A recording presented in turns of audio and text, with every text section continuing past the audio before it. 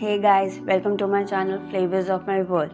Today I am here with the recipe of a no-bake dessert. Yes, it's been quite a while since I have made any no-bake dessert on this channel, but today it is here. It is a Oreo fudge. Yes, it looks delicious and it is actually very delicious.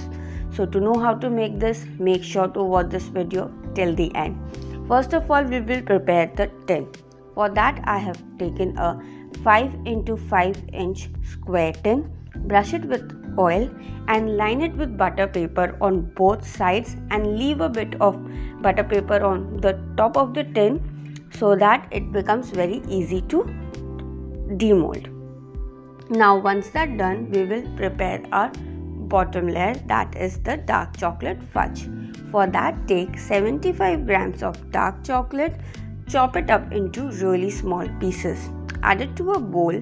To that, add 50 ml of sweetened condensed milk, pinch of salt and 1 teaspoon vanilla essence. Now we will melt it. For melting it, either microwave it for 45 to 60 seconds by stirring it at a 15-second interval or use a double boiler. For double boiler, take a bowl with some water in it, bring it to boil and then add the bowl with the chocolate on the top. Keep stirring continuously and make sure that the bowl of chocolate and water doesn't touch. Once it is melted, add 15 grams of unsalted butter to it. I am adding the butter later because in my previous try the butter split while the water was too hot. That is why I added the butter later. Give it a good stir and once it is all melted, pour it into your prepared tin.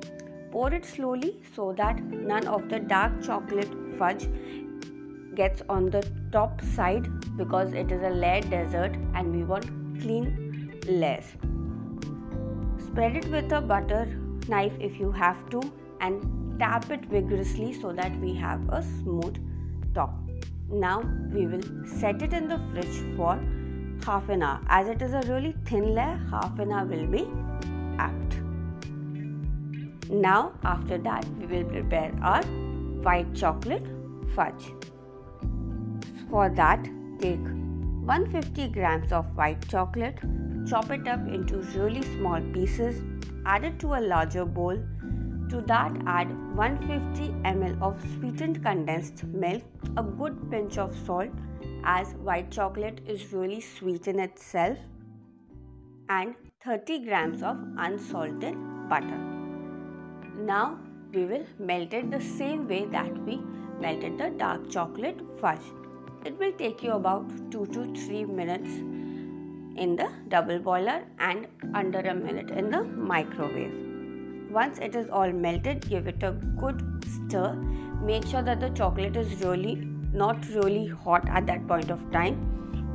Now we will add the Oreo biscuit to it. Here I have taken 4 Oreo biscuits. I have chopped up 3 into large pieces and 1 into really small pieces.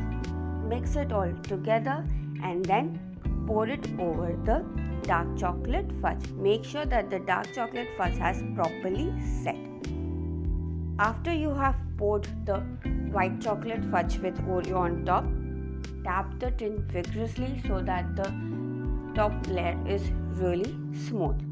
And then we will set it in the fridge for a minimum of 2 hours.